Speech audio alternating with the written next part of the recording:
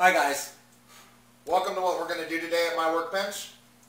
Today we're soldering wires onto a 3528 LED strip sectioned off from a 5-meter wheel.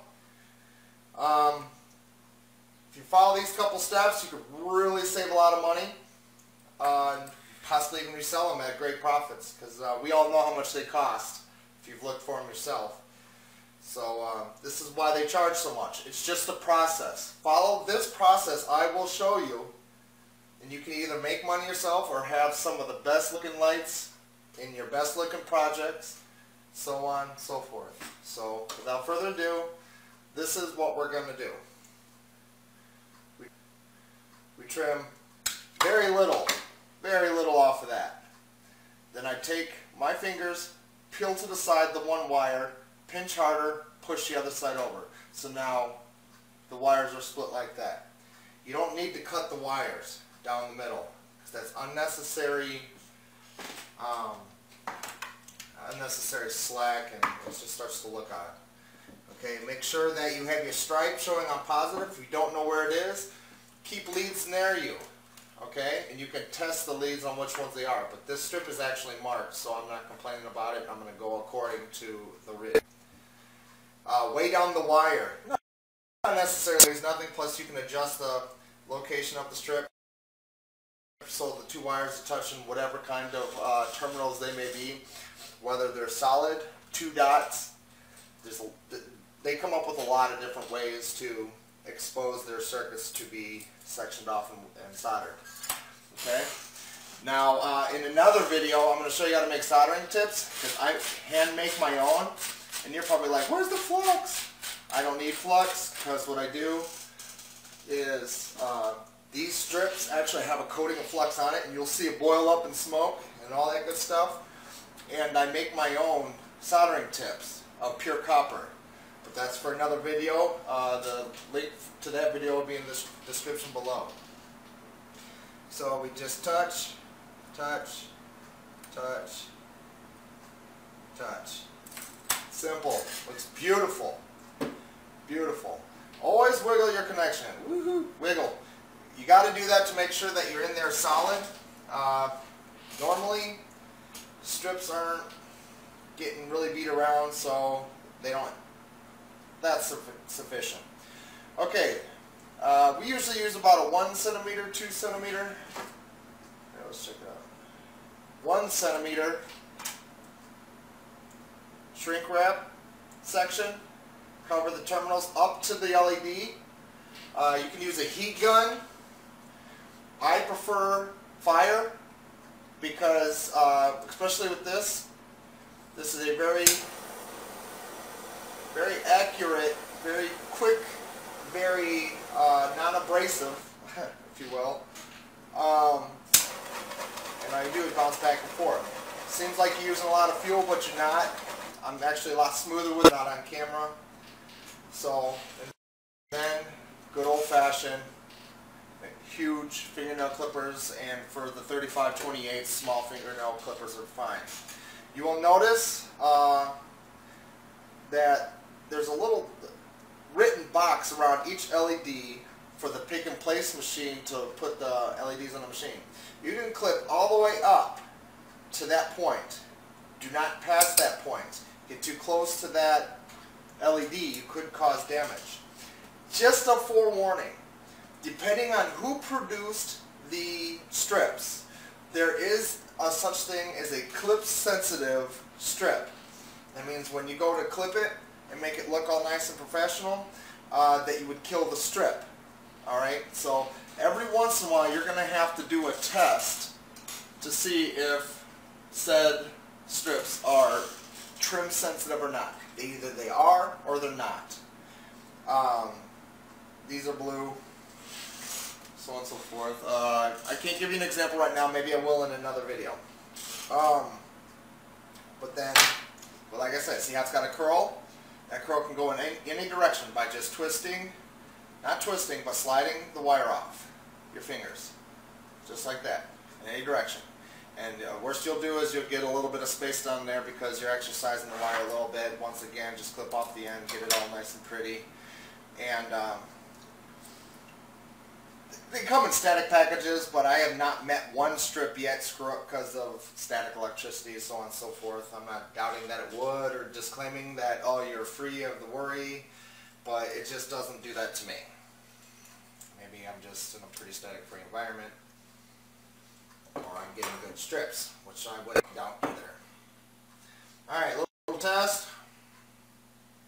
Of course, negative has to be on has to be on positive, and I wasn't paying attention there. Alright, there we go. Green. Green strip ready to go. Okay? Now, if you're selling to a customer, all the customer has to do is think about putting the striped on positive, the non-striped on negative being ground to chassis. Let's see if I can get a good picture of that for you. You can see how it's good. Let's see. Do I have 1, 2, 3, 4, 5, 6, 7, 8, 9, 10. Okay, since I have enough, what customers will do, just tuck in your adhesive. There's no reason to have it on the outside or put the adhesive on the actual shrink wrap itself to provide better. No, you're just going to offset stuff. So just go ahead and the customer can pull it out like that and literally, you know, do whatever they're going to do for that. And this will be my personal strip because I don't handle my customers' items. And I had enough for the one order that I had to produce today. I only had an order. I've been cutting down so I could do some videos. Coolest tool in the world. This will save your life. Where to find it? I don't know. I saw them in a Menards, which is one of our local stores, and I bought all of them. I think I saw them in Walmart once, and if they sold out, I'm pretty sure they never bought them again, because I have not seen them there since. And if I ever see these items, because they don't last forever, but they last a very long time, but they do the job perfectly. Alright, so now what we're going to do is we're going to mass produce. We're going to do 10. We're going to do 10 real quick, just get it out the way, and you'll notice that I have my shrink wrap cut ahead of time. Got my fueled up. These, I have like little sections over here where I keep my little guns. I modified a wire hanger with a loop that holds the tip for my soldering iron. I do that so I can throw it in there, because once you see me get into this, you will notice that I can do this quick. It's a catch. I mean, that's I don't know how many degrees that thing is, but I wouldn't want that flopping onto my desk or the plastic stuff next to it, so on and so forth, because I know it makes plastic nasty. So 1, 2, 3, 4, 5, 6, 7, 8, 9, 10.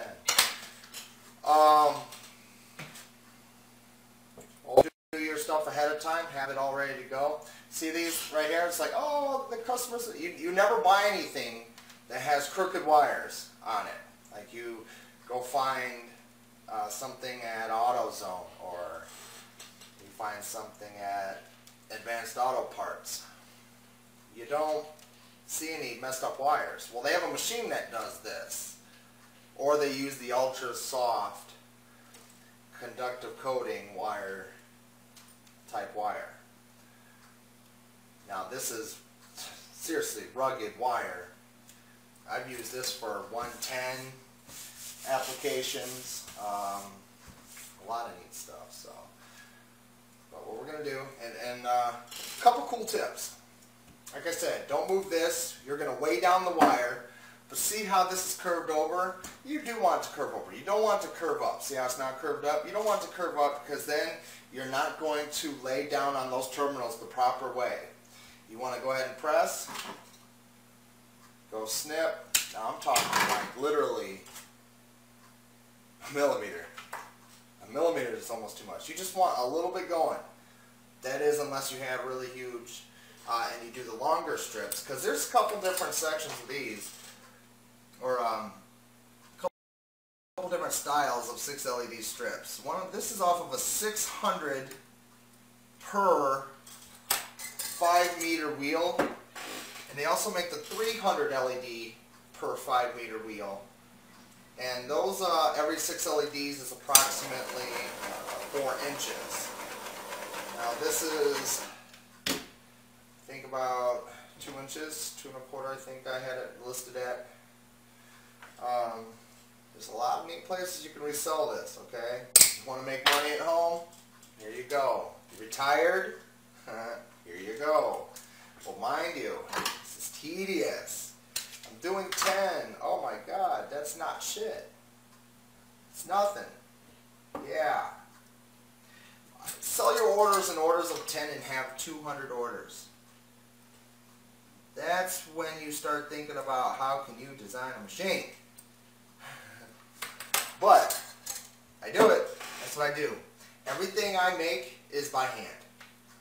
I don't care. I like what I do. This relieves stress from me.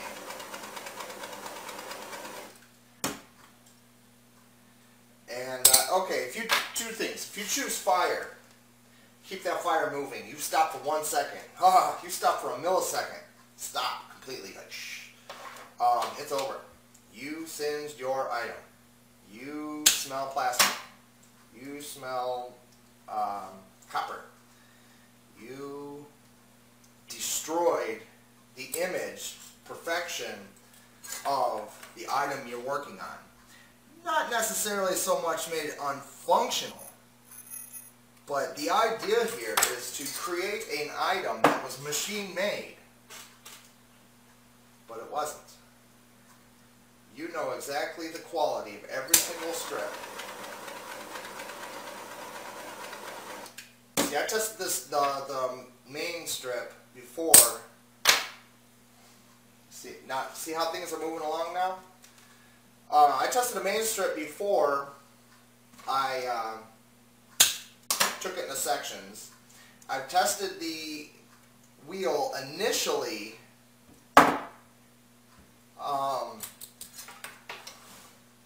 for trim sensitivity, and so I determined that it's not trim sensitive, and I determined that every little section of the wheel is okay. Now if there's a little flaw, which it happens because you're dealing with liquid metal, if you have a little flaw in here, like it wants to bridge but it's only like a hair, you don't want to risk it. Just go ahead and trim it off. Take this thing, do the thing. You can make these smaller. Don't be scared to clip your solder edges. Keep it nice. Keep it professional. You know, keep it really nice. Do it for yourself. Then sell it. Because then you're selling something you'd buy yourself. But since I tested these items, and I know that they're solid and they're ready to roll, I don't have to do post modification testing. These items work. Guaranteed.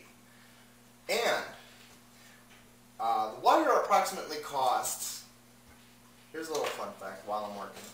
The wire approximately costs $4.88 for 100 feet. Divide that by 6 inches. And then you have your unit price for those wires. The shrink wrap costs $1.99 at Harbor Freight. Love that store. And I know it's nationwide. And you can order online. At Harbor Freight for $1.99 for 8 feet. Take 8 feet and divide that by 1 centimeter. That's your unit price for the shrink wrap. I pause while I'm working because there's points that I pay attention to in each strip, because just because I'm making a video is not gonna I'm not gonna allow any flaw in my items. Refuse. So you've got the wire unit price, you have the shrink wrap unit price, solder, as I quoted before. It's like literally $1.78 plus tax, and if you know somebody who works at Walmart, you get a 10% discount. And I forget how much exactly you get of solder, that's a decent little package of solder. Okay, this at Radio Shack would be $6. $6. Okay, yeah, but I pay $1.78. Stinks a little, but it's, you know, what solder doesn't. Like there is flex in it, I think, so. Or this wouldn't be working out as well as it does. So I think that's I'm pretty sure that's a pretty nice, and I do think there's a silver content in it. But you just got to go and check it out. So then there's 3 items mentioned: wire, shrink wrap, solder, soldering iron. This is $4. $4 on sale. Harbor Freight Tools again. Tips. You can get a tip at Radio Shack for $3. Okay, $3 or $4, $4.50, then tax. For 1 tip. I'm gonna make a video and show you how to make these tips for under 3 cents, 4 cents a piece. I'm not kidding you. You will die and you will never buy a tip again, ever, ever. And you will, oh my God, you could use this thing to death. And with another fun fact, I've used this exact soldering iron for 7 months now, and I run it for approximately 5 hours a day. Heavy use. That's decent. I think I just replaced one recently because I just changed the wiring around, and I just recently moved to a beautiful neighborhood.